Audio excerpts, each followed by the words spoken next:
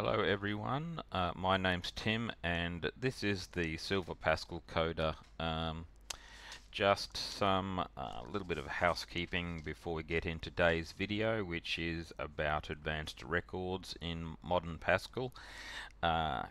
First thing is that the name of the channel is not the I'm still Silver Coder, but the actual channel name is now the Silver Pascal Coder. I'm sort of nailing my sail to the mast a bit more, shall we say, in the terms of Pascal, but I'm also going to say that as far as Pascal is concerned, we're going to refer to modern Pascal as opposed to Pascal that one might have learnt, at university or something. So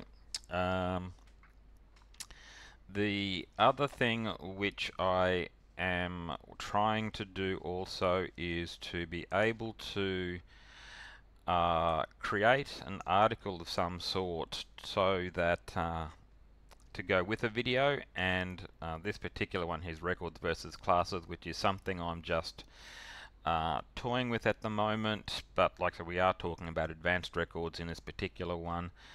And I am wanting to do this in a markdown format as well, so that eventually a documentation site of some sort could go live and all this information is contained in one spot.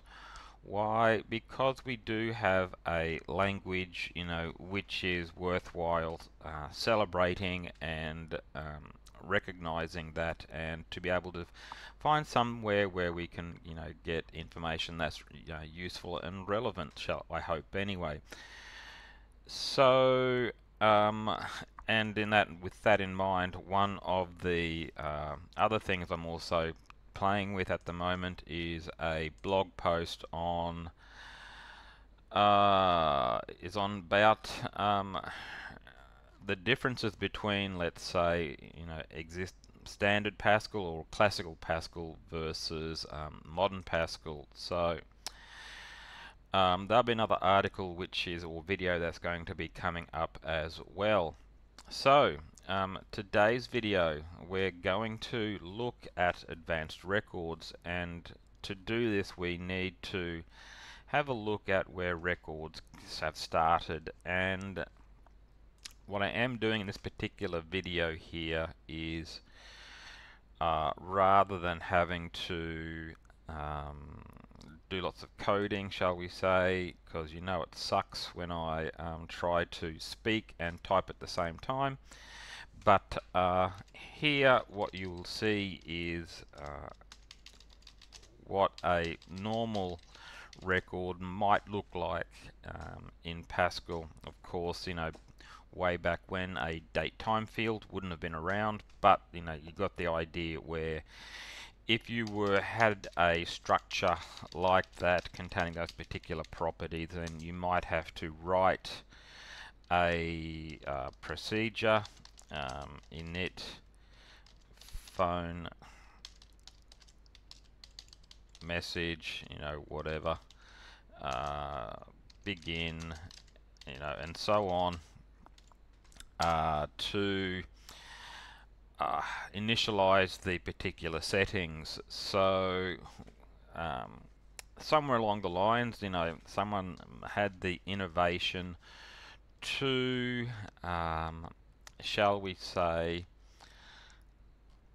modernize it a bit more and allow operators to be incorporated into the definition.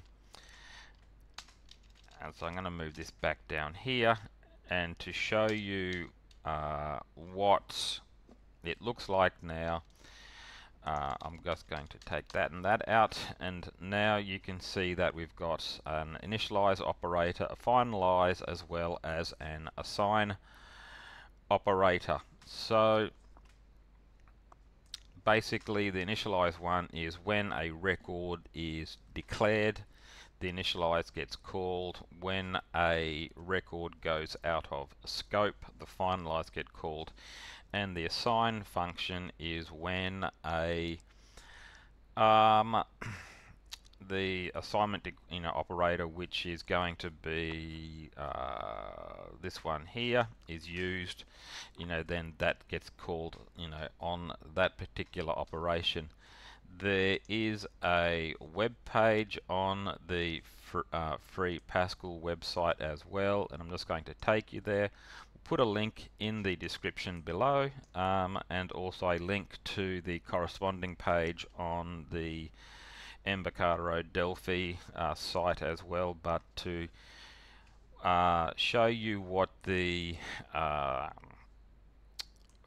methods are, or the operators are, that would be in Delphi versus what how you might use them versus the operator names in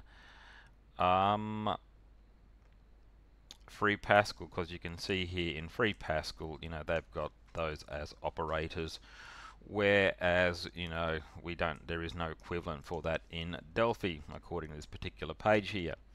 So let us go and look at this particular program here. So like I said, what we have here basically are 3 operators, and we'll get rid of this function here. We do have a log message just so something can be written out to screen, and basically just so we can see an actual difference in what's happening here. When we are doing an assignment, we're going to add basically 1 hour onto the time of call from the source, and that goes into the destination. In the finalize, we're just going to say when the record gets destroyed. In the initialize function, we will default the time of call field to now.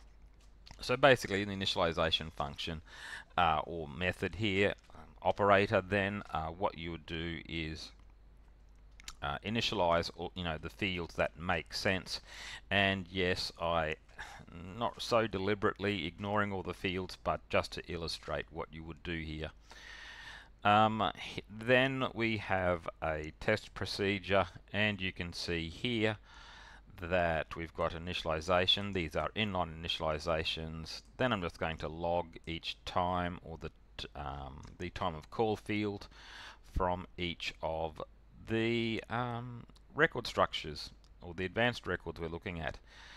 And this is all then wrapped up by the begin within the main program. Now, when we are looking at advanced records in Delphi, or in, let's say, in modern Pascal, be aware that they do not support inheritance at all. So they can contain variants, whereas classes cannot. The records are allocated on the stack, whereas a class would be on the heap, and they are value types. They have operator overloading, so you can do something like, if you, let's say, had 2 vectors with A and B, you could have a an addition operator to say, result vector equals vector A plus vector B, and it could do the appropriate calculation there. And like I said, they don't really have destructors, because once they go out of scope they get automatically destroyed, as you'll find out. So I think the trick though is to remember is that if you do need things like inheritance or something which is more complicated than, let's say, record structure, then go for classes. But for something light, let's say for a lightweight class, you could fit that into a record structure. So let us run this or build this program now. So let's go run.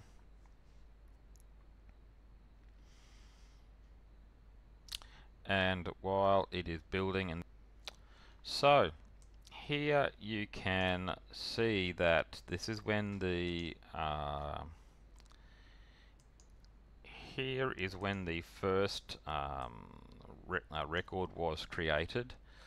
Then you can see that the copy got created, and then we have an assignment, and the assigned record is actually 1 hour after the source record, which is what we wanted, and then you can see them both being destroyed, and they just happen to be destroyed in reverse order. So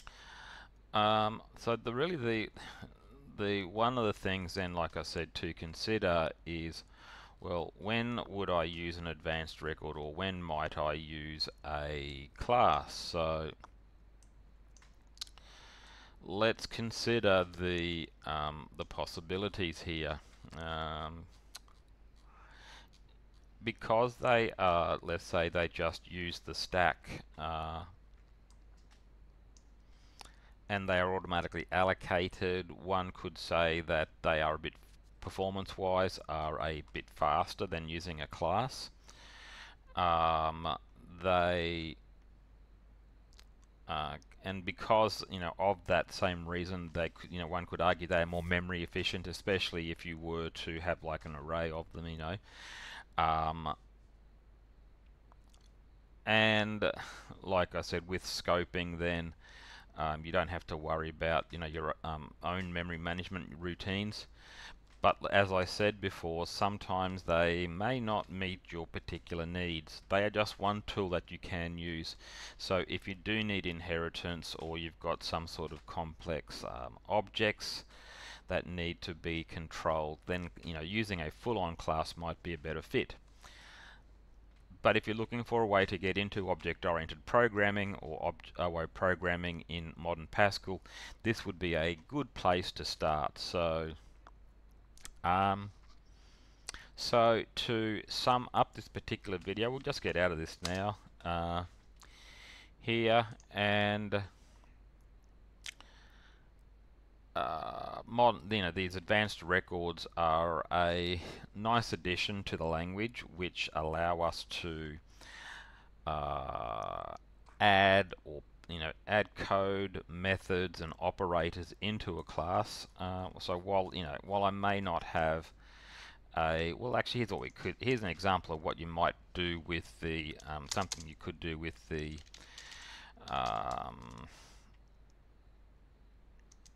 this particular class, or advanced record, shall we say. And we go back to where shall we go to here? Let's go to here, function. We could say something like as string, and let's make that return a string, and let's go to there, and we could say okay. And to finish off that, let's we may as well, in here in the initialize, we may as well set the dest dot from name equals a non here, and dest dot details equals okay. So down here, let's do this now. We can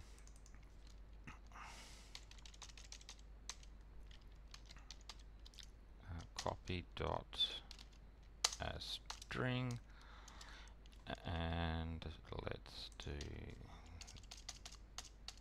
this, and we can now run it.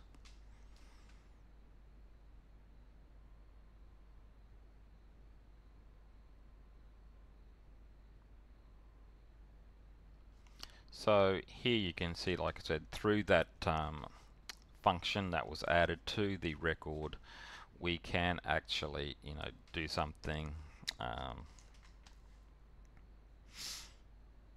say inheritance and complex object manipulation. Then using a class, may be your better choice. But if you're looking for something lightweight, then advanced records are a good choice and a good introduction to object-oriented programming. So on that note, I hope that you got something from this particular video, and don't forget to like and subscribe, and if you want to keep up to date with what's happening here, you can hit that notification button. And if you want to just send me a message, you can do that also. So I look forward to hearing from you if you do message me, and until next time, happy coding, and I'll see you then. Bye.